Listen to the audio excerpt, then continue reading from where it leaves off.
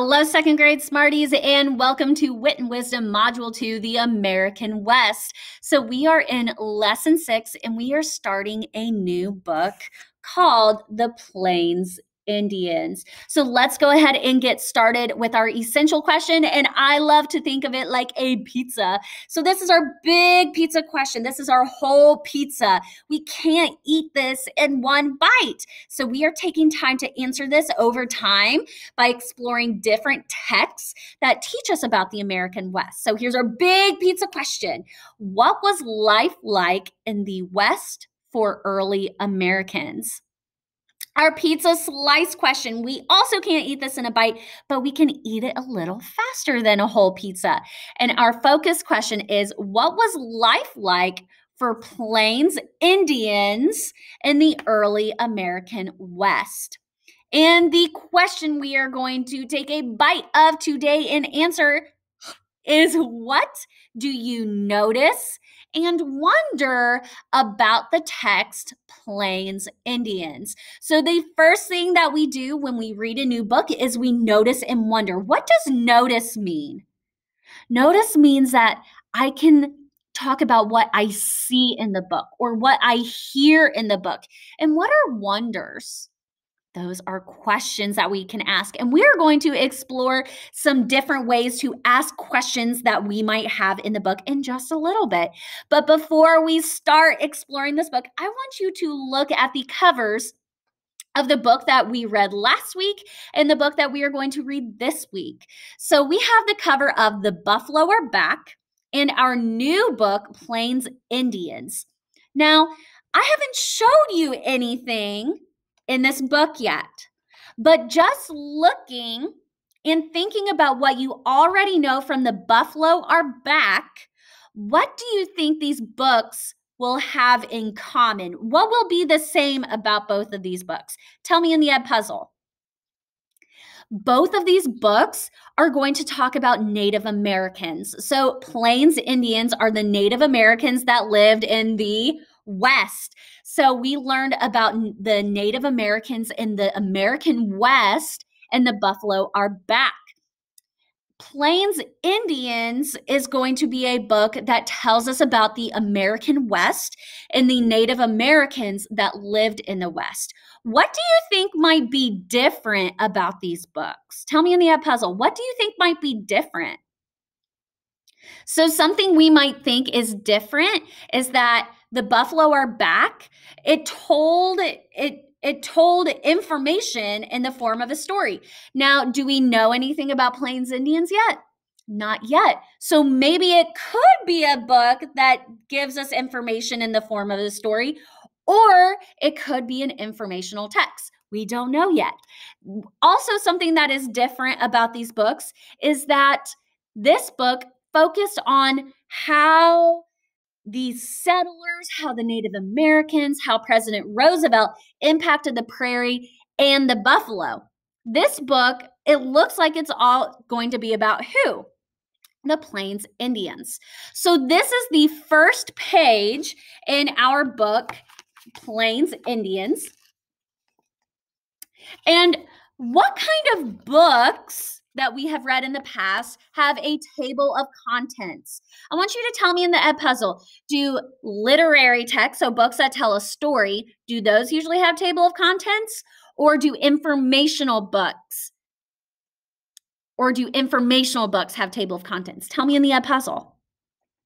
Informational books have a table of contents. It tells us what our topics are going to be and where to find those topics. So a table of contents, it gives us the topic and the page that we can find it. Now, I want us to think, what do we already know about Native Americans from our first book, The Buffalo Are Back? Tell me in the Edpuzzle, what do you know already about Native Americans? We know that Native Americans were the first people to live in the American West. We learned that they took care of the buffalo, and the buffalo took care of them by giving them food, clothing, and shelter. We learned that Native Americans, they took care of the prairie lands by keeping the grasses healthy, by burning it so those ashes could help the soil. We learn that Native Americans and the early American settlers had wars because of those broken treaties. And we also learn that the early American settlers killed all the buffalo, which meant what? The Native Americans had to leave their land after the Indian Wars. So, what we are going to do is we are going to explore the book Plains Indians, and we're only going to read small chunks of the book at a time because it is an informational text. And if you look really closely, it has 48 pages. So we're only going to read a few pages today. But before we do that, because every time we read a new book, we notice and we wonder. So when we wonder, we ask questions. What do all of these words have in common? So question words: who, where, when, what, why, and how. What do all of those words have in common? When do we use those words? When we ask questions. So when do readers and thinkers ask questions? When we first start reading a book, right? So when we are starting a new book and we read it through the first time, we talk about what we see and we talk about what questions we might have. So we ask questions when we don't understand a word, so vocabulary. We ask questions when we need to know more about the text. We ask questions when we want to think about what the author is telling us. We want to discuss the book with a friend. We ask questions when we want to think deeply about what we are reading. And we ask questions when we are confused about what is happening in a text. So a lot of times when we ask questions, it might be about words that we don't know. It might be about things that we're confused about. Sometimes we ask questions so we can talk about it with a friend. So we are going to practice asking wonders, asking questions, and I am going to read the first page of our book, and I want you to think about some wonders that you have. Who were the first people in North America? It sounded like an earthquake. A herd of bison charged across a grassy plain, their hooves rumbling. Hunters rode on horses at the edge of the herd. Skilled riders, they used only their knees to guide their horses. Each hunter was trying to get close enough to one of the bison to aim a killing blow at the animal's heart. The hunters knew that their families depended on the bison for food and clothing. These hunters were the early people of the Great Plains of North America. For many of the native peoples who lived on the Great Plains, hunting bison was a way of life. Today, bison no longer roam freely across the Great Plains, but the Plains Indians proudly keep alive many of their customs and traditions. I'm going to go back and I'm going to read the first sentence. And I want you to think of some questions that you might have about the sentence. It sounded like an earthquake. What questions do you have when you hear that sentence? It sounded like an earthquake. Tell me a question that you have just about this sentence. It sounded like an earthquake. All right, so when you're thinking of your questions, think about how you could use a question asking about who, asking about people, where, asking about a place, when, asking about a time, what is going on, why is this happening, and how does that happen? So tell me in the puzzle, what is a wonder, what is a question that you have about the sentence, it sounded like an earthquake? So here are some different questions that we can ask when thinking about the sentence, it sounded like an earthquake. What sounded like an earthquake? What was making that noise? Why does it sound like an earthquake?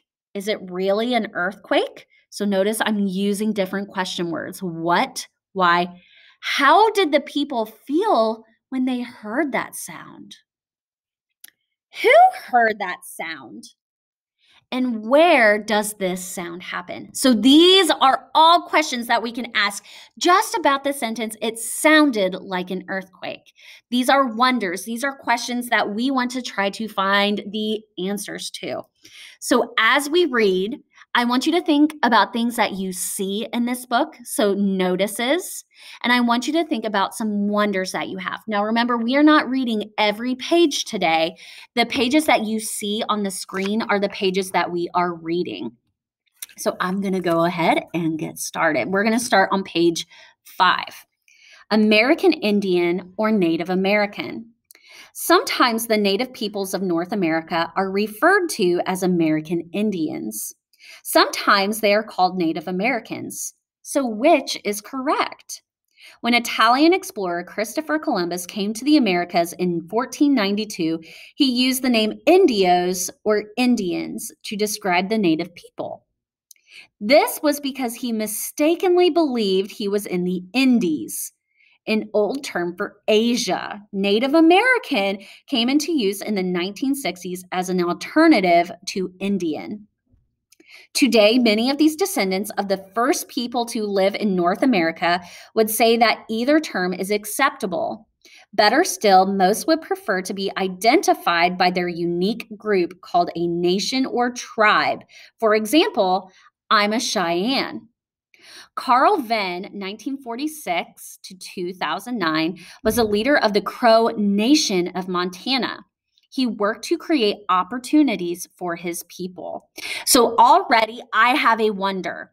How many tribes are there? It talked about unique groups called a nation or tribe. So how many tribes are in North America? That is a wonder that I already have.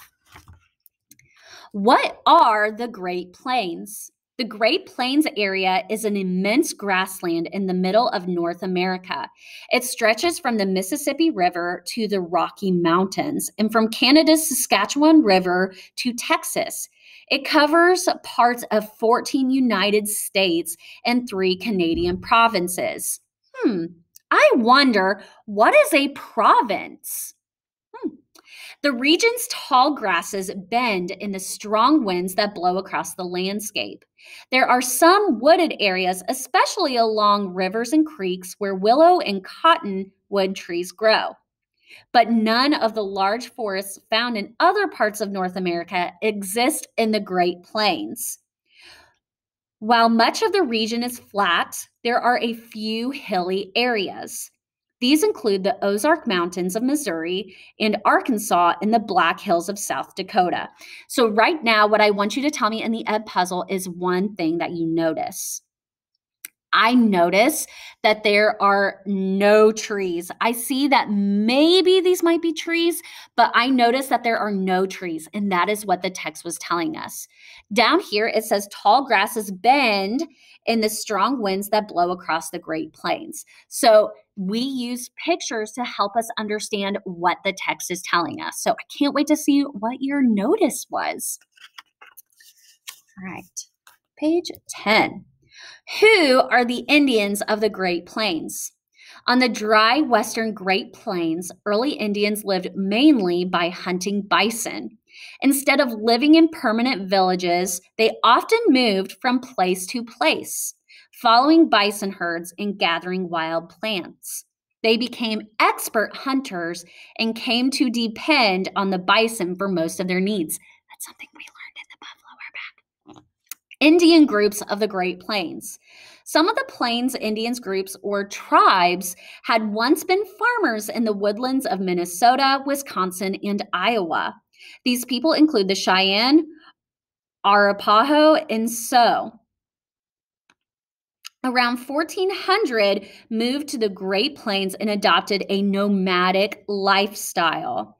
Plains people roamed widely, but most tribes could usually be found in particular areas.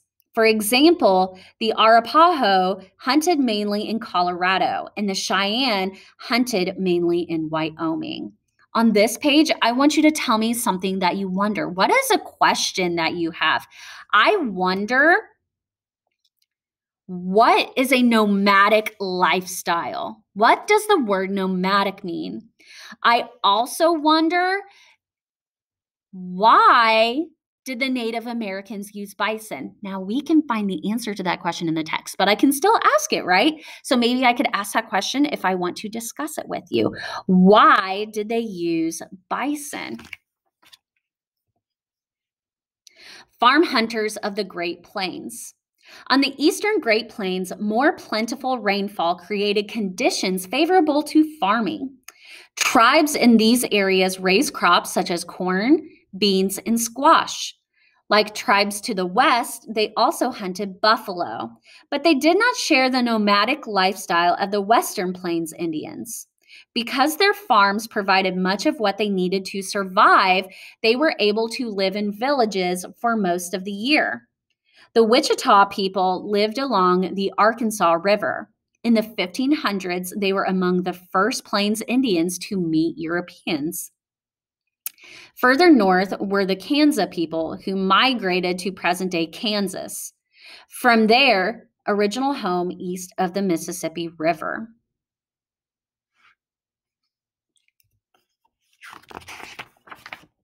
What animals did early Plains Indians need? Plains Indians depended on several different kinds of animals to provide many of their daily needs.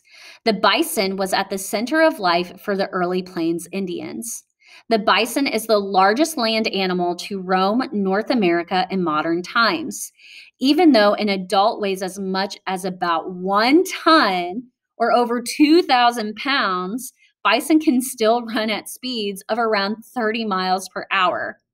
For thousands of years, bison roamed the Great Plains in huge herds. I want you to think about something that you noticed or heard on that page. What is something crazy that you heard on that page? Tell me in the Edpuzzle. I noticed that it said that bison can run at speeds of around 30 miles per hour. Hey, guys, most, if not all people, can't even run that fast. So bison, even though they're really big, they can still run very quickly. These enormous animals provided most of what Plains people needed to live. Plains Indians were experts at hunting bison and at making use of every part of the animal. The clothes they wore and the cone-shaped tents they lived in, called teepees, were made from bison hides. They sharpened the bones of bison and carved them into tools. They used the horns of bison to make spoons, cups, rattles, and toys. They braided the shaggy bison hair into rope. Of course, bison were an important source of food too. After men hunted the animals, women cut up the bison meat. They preserved some of it for later by cutting it into long strips and hanging it to dry on racks in the hot sun. So that is what this picture shows. They cut the meat into long strips and let it dry. Once meat was dried this way, it could be stored for long periods without spoiling. The bison was like a walking store, providing food, clothing, tools, and more. Even bison waste was put to use. Plains Indians used it as fuel for their campfires. It says Plains Indians dried bison meat in the sun to preserve it for later use. This method is still used to dry meat today. All right. Transportation. Before they acquired horses, early Plain Indians traveled on foot. They relied on dogs to carry heavy loads as they followed bison herds across the plains. They loaded their supplies and belongings onto a kind of sled called a travois. A travois was made of 2 poles tied together in a V shape, with strips of rawhide stretched across the V. The travois was attached to the shoulders of a dog, which dragged the load behind itself. And it says to see the picture. So this was a travois. What is something that you are wondering about this page? What is a wonder that you have about this page? A wonder that I have is, how did they find dogs in the Great Plains? And what did the Native Americans carry in the travois? Tell me your wonder about this page. It could even be a wonder about the picture. Horses. The first modern Horses were brought to North America by Spanish explorers in the 1600s. Small early horses had once lived in North America millions of years ago, but they had died out about 9000 BCE. Plains Indians began to acquire horses through trading with other tribes or by raiding other tribes. By the late 1700s, horses were common among Plains Indians. Horses changed the way Plains Indians lived. With horses, Plains Indians could travel farther and faster than ever before. It made their nomadic lifestyle easier, allowing them to move their camps from place to place as they followed the bison. Plains Indians also found that they could track and hunt bison more effectively on horseback. Tribes such as the Crow gave up their farming lifestyle to become nomadic hunters. Horses also made them more effective warriors, able to attack their enemies quickly and suddenly. Tell me something that you noticed or heard on this page. I heard and noticed that horses did not come back to North America until the 1600s. So that tells me that Native Americans did most of their traveling by walking. Oh my goodness, that would be crazy. Hunting. Hunting was one of the most important parts of the Plain Indians' culture.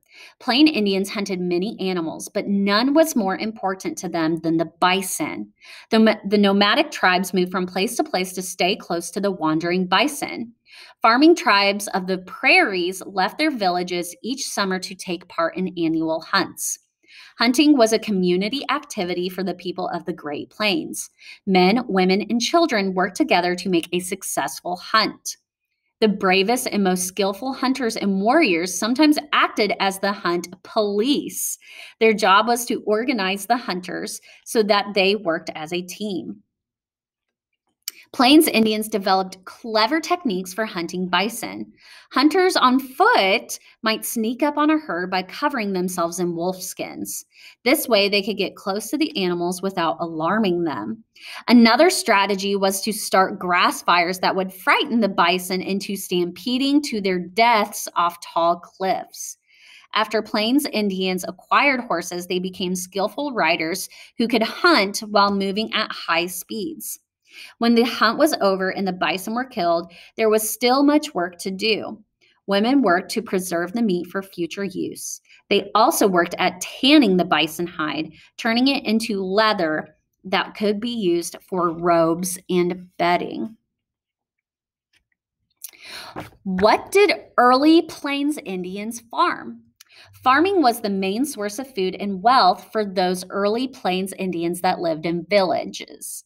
Farming tribes lived on very fertile land along the major rivers of the Great Plains. We're going to pause right there. Tell me, what question can I ask from that sentence? Farming tribes lived on very fertile land along the major rivers of the Great Plains. What could I ask in the Ed puzzle from that sentence? Go ahead and tell me. So hopefully you wrote, what does the word fertile mean? So remember, we can ask wonders about words that we don't know. So what does fertile mean? That is a wonder that we could have. With plentiful rain and good growing conditions, that's what fertile means. They could grow more corn and other crops that they needed. Extra crops could be traded with other tribes for metal tools, cloth, bison hides, and other valuable goods. Farming was mainly the work of women. They planted the fields, tended them, and harvested the crops. Their tools were made from things found in the natural world around them.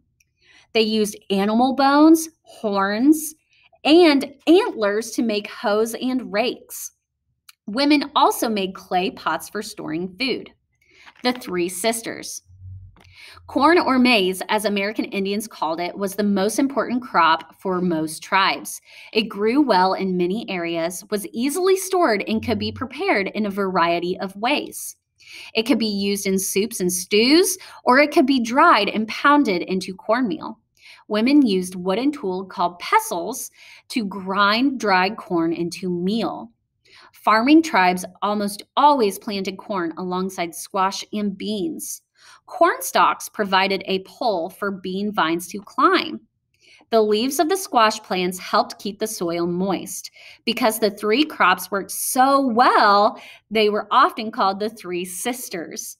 Farming tribes also grew pumpkins, sunflowers, and tobacco. What were early Indian communities like? The nomadic hunters of the Great Plains lived in teepees. Teepees were made of bison hides sewn together. The hides covered a frame of wooden poles that formed a cone shape. Inside the teepee was a fire pit lined with rocks. Beds made of bison hides were arranged around the fire. People often decorated teepee covers with painted figures that represented the family or showed the great deeds of the hunter or warrior who lived inside. As people moved across the Great Plains, they carried their teepees with them. Teepees could be quickly taken apart and put back together with each move to a new camp. On this page, I want you to tell me what you noticed or wondered. So I wondered, how long would it take for them to take apart a teepee? I also noticed that this picture shows paintings on a teepee. It says large teepees may be made of as many as 18 bison hides. All right, so they lived in teepees. Now we're going to talk about houses of farming peoples. Since the farming tribes of the prairie did not move around as much as the nomadic hunters, they built more permanent homes. The Wichita and Caddo people built grass houses by covering a circular framework of wooden poles with thick bundles of grass called thatch. Other farming tribes lived in earth lodges with dome-like roofs.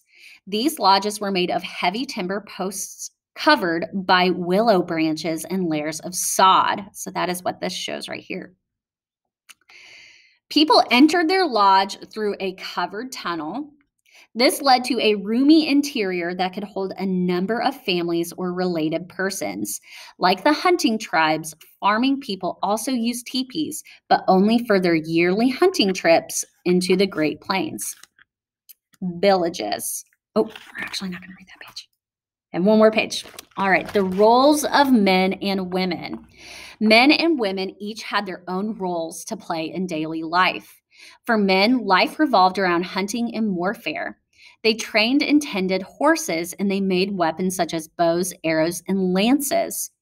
They also were leaders, making decisions about where their people should hunt and whether they should start a war.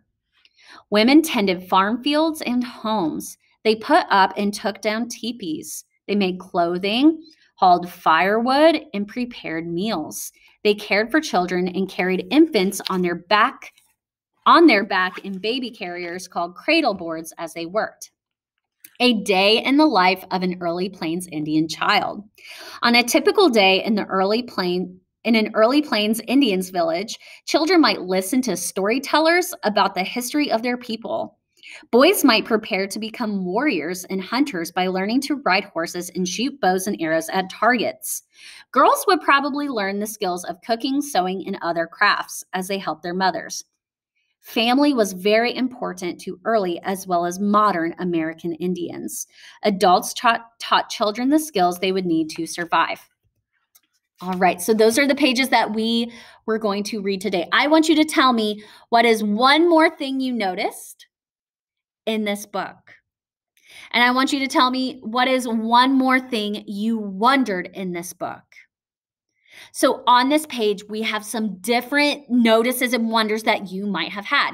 So on this side, they talk about notices, and on this side, they talked about wonders. So some notices and wonders that we could have had from page 5 was there are many names for Native Americans, and tribes are unique groups. A wonder that we might have had is, why did Columbus think he was in Asia? On page 8, some wonders that you might have had were, or some notices, some things that you saw. The Great Plains cover 14 states.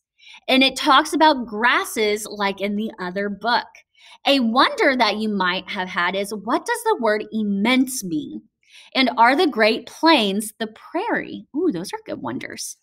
All right, on page 10, you might have noticed they say bison in this book. And there are many tribes from the Great Plains. Some wonders that you might have had was, what does nomadic mean? So we talked about that. And what are the horses pulling in the photo? So we can ask wonders about pictures too. On page 12, some notices that you might have had are the eastern tribes farmed. They didn't move around, and more rain helped some tribes farm. Some wonders that you might have had was, how did people grow their crops? And why are the houses round in the photo?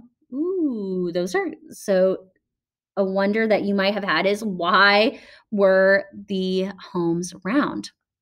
On pages 14 and 19, when it talked about what they ate, you could have noticed that bison are big and fast. People lived in teepees. The bison were like a walking store. That was a sentence, so you might have noticed that. And the hunters had sneaky ways to kill buffalo. Some wonders that we can think about is, where did the people get the dogs? Does nomadic mean to move? And how close can the hunters get to the buffalo? Those are really good wonders. All right, 20 through 23 talked about what kind of crops they grew. It said corn, squash, and beans are called the three sisters. They help each other grow. They used teepees as houses so they could move to new camps. So those are some things that you could have heard. Some questions that you might have had are, does that picture have prairie sod on the house? Ooh, so when it was talking about the houses that they lived in, is that prairie sod that is on the house? And were the houses comfortable inside? That is a very good question. All right, and the last page that we read, when it talked about the people and their jobs, a notice that you could have had was that men and women were not equal. They didn't do the same jobs, and they both had to work hard. Some questions that you might have had when listening to that page was, were women ever allowed to hunt? Did men ever help with the children? And what's a cradle board?